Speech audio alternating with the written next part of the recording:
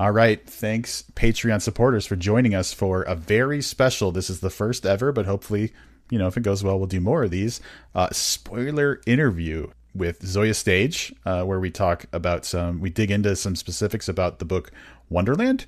I want to just say, if you have not read the book, this will spoil everything, or at least spoil very, very significant parts of it. So just be careful. If you decide to listen to this, I hope you already read it, or you just don't care about having the total plot spoiled for you. All right. So thanks, first of all, for taking a little bit of extra time to answer some nitty gritty spoiler questions. We really, really appreciate it. Oh, my pleasure. All right. So killing Shaw seemed like a bold move, halfway into the book. Was it always the plan to kill him off? I'm trying to remember that far back. I mean, it was in the first draft. There were many drafts of the book, and it was in the first draft. In the way I write, I don't plan things very far ahead.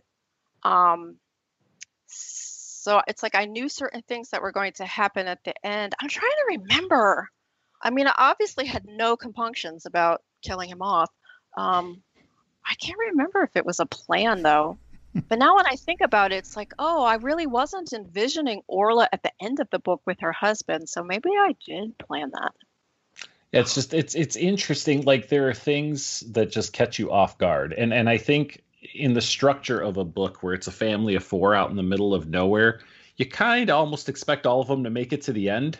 Yeah. And if they don't, so as I'm reading it, if you said, hey, if Shaw bites it, when do you think it's going to be? I'm like, oh, in the climax, he's going to sacrifice himself to save his family or something along those lines, not smack dab in the middle of the book, so that was a great way to throw the reader a curveball, right in the middle of the story. Well, thank you. So kind of speaking of that, I guess, Livius and I both agreed kind of in different ways that there was a very kind of specific moment in the book where there was a shift from what we were talking about in the normal interview, where we were talking about how all of this could realistically be something that we could explain away as real and not supernatural. But there was a moment where it shifted to kind of acknowledging that something supernatural and weird is happening to us. So for me, the experience, the way that the book felt natural, significantly changed, but I appreciate it. I think Livius did too. So, was there any trouble making that transition, or it seems like you don't like you were saying before, don't necessarily plan super much, but there's a different feel from the first part and the second part. Right. Yeah. I mean, I don't. In that sense, I don't plan a lot plot-wise. I do always know something that's going to happen in the middle of the story and something at the end. But I knew that Orla had to go through this huge transition before she could really accept what was happening, and that I had to have her go through all of those different stages. Because otherwise to me, it wouldn't feel like a satisfying book if she got there too soon and if she believed it too soon. So, and also part of why even the events that get so intense, here is this spirit being trying to communicate with her, and the more resistant she is, it does sort of accelerate and amplify the efforts on the being's part too. So those things kind of go hand in hand until Orla could reach this point where it's like, okay, I can't deny it anymore. This is completely beyond anything I've ever understood that could be real, but it is real. Mm-hmm. All right. I'm not even sure how to phrase this next one, so I'm just going to kind of let it roll out of my head. Okay. We were pretty sure that the family was going to consider eating Shaw. And I guess I want to know, are we right? Did you consider that? I had not considered that. I'm just thinking he's out there, and you mentioned that he's frozen and probably perfectly preserved, and Orla's getting a rifle and going to go out hunting. And I'm like, she's got to walk past that body and be like, it's just like throwing a steak in the freezer. Well, this was not an Alma Katsu book. This is not The Hunger. So. That's very true. But I did, and then at one point, and I wish I had bookmarked it or something.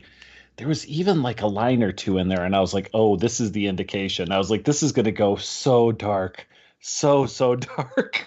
I'm But glad you thought that, though. yep, It did yep, not occur to me. I mean, I think that that would be a boundary that that family could not go past, or if they did, it would have to be so much worse than where they were.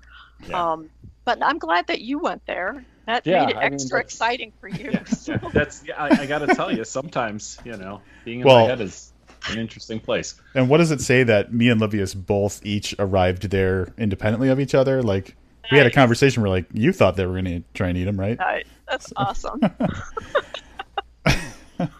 That would have been a different book if I had just gone for pure survival and like maybe hadn't really had a supernatural element, like maybe really Orla was losing her mind. Like that could have happened in that book where Orla lost her mind. I could see Yeah, that. yeah, totally.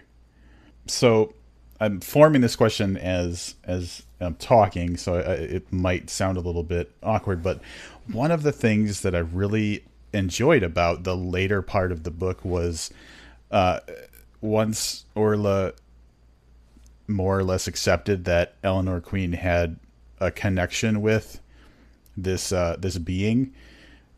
I thought it was cool that they would have these little breakout sessions where she would use her basically as like a consultant or a Uh-huh. translator.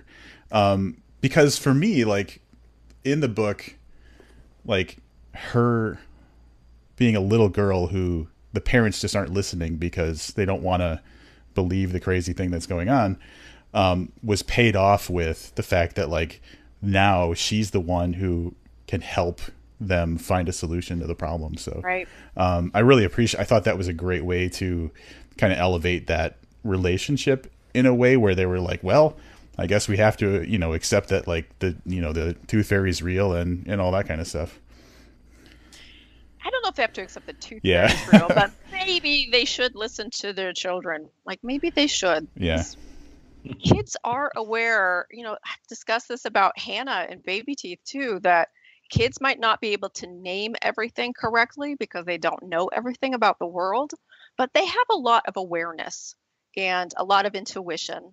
And I feel like kids aren't given enough credit for that level. And I do think for some children it is a spiritual level. And I think a lot of adults just write them off as being naive, but they know things. They do know Hmm. things. Yeah. All right, I mean, this whole thing is this whole spoiler question interview is just a guise for us to like get answers for things we weren't really sure about. So this one is you sent us copies that were signed, and thank you again. But they also had little snow globes drawn in, and we received them in the wintertime, which we just assumed was a nice wintertime touch. But about 2/3 of the way through the book, I flipped back and I looked at it and I said, I think this is a representation of the area they're living in because they're trapped and Yep. it's snowing. So I guess I just wanted to validate. Was I right about that, or Yes, were yes, you you are right. beautiful? Right. So Yeah. I was like, well, it's either that or it's just like winter doodles, one of the two. And I was kind of hoping that No, I you was were right. right. With Okay. this, I've started this trend for myself. I don't know how I'm going to keep this going, but with Baby Teeth, I drew one of little Hannah's Underslumber Bumblebeasts in each book. Like that's how I signed it, was with that Wow. doodle. So I knew I had to come up with a little doodle for Wonderland, which actually this one was a little harder to draw quickly. And now that's going to be my thing. I'm like, I am not sure what I'm going to do with book 3 in terms of the doodle, but yeah, that's my thing now, is to draw a little doodle that has something to do with the content of the book. It's a nice touch. Well, thanks. So we're going to talk about the very ending, which this is exciting because we never do this. Well, I guess we never do it on the podcast, but there, when the lightning strikes the vehicle, like everything is beautiful. They're happy. Like things seem to be kind of reaching an equilibrium, and Orla's even coming to terms with how she relates to, or not relates to, but like interacts with, her daughter who has a spirit inside of her, and everything seems very cool and everything. But then when the lightning hits the car, it introduces a concern, basically, because like, yeah, that could have just been something where, her powers got out of control, but it could also be a lingering need for that spirit to not move away. And so me and Livius are very different in the way that we like to interpret these types of things. I like to think that it's sowing that seed of like, oh no, things aren't all good and it's going to go bad. And I don't know if Livius felt the same way, but you probably have an idea of what that really meant. I do. I mean, I like to sow that seed of doubt, and I think Baby Teeth has actually, in my mind, a very similar kind of ending, where some people will think of Hannah as being evil forever, and other people will think of her as a child with mental illness and that she could get better. And my hope for Wonderland, I mean, I know some people are going to automatically jump to, oh no, Eleanor Queen has this spirit in her and we have no idea what she's really going to do. But I want to keep open the possibility of like, well, maybe she would go to the polar ice caps and restore the ice. I mean, do we know that it's going to be horrible? We just don't know. I mean, there's a lot of things about the entity that's inside her that I don't have a definitive answer to in terms of, what's Eleanor Queen going to be like when she's 20? I mean, I don't know. In that sense, like if I ever wrote a sequel of one of the books I've already written, I would probably be more inclined to explore Wonderland because there are things I don't know about that entity and about who Eleanor Queen could become with that entity. But I like to leave open this possibility that it could be interpreted in a positive way or a negative way, depending on where people's individual sensibilities go. I tend to like to think positively because that's who I am. But, we live in a world, everything is this balance of good and bad and dark and light. Everything is a balance. So I like to have that present. Yeah, I think you established that pretty effectively too with the way that it ended. Because it was just that little stinger at the end of like a what if. So right. It did leave it open nicely. And you saying that actually makes me the you saying that there's things you don't know about those elements of the book made me think about how I appreciated that you introduced something that was supernatural and obviously very powerful, but didn't make it too big of a deal or too big of a part of the story. You basically tapped on what you needed to make it effective as part of the plot without like over elaborating or, right. going nuts with it. So, it's kind of nice that there's those unanswered questions. Yeah, I think so. I mean, I think in earlier drafts, it was a little bit maybe too unanswered. I'd honestly been really reluctant to have an honest to God origin story. I was a little reluctant to do that. I understand why it is more satisfying to have at least some definitive sense of what it is and what's happening. But I don't know. I find the spirit very interesting. I mean, because whatever she originally was once as a girl with tuberculosis, her 100 whatever years embodied in this tree and with these other spirits, she is something else now. I mean, she is something that hasn't really quite existed before. So, yeah, I couldn't possibly have all the answers about that. Like defining what God is, I don't know. Well, that's all the questions we had, but since we've never done this before, I thought I'd give you the opportunity.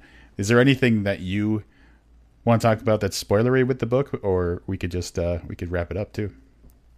Yeah, let me think if there's anything. Like a thing you're dying to say.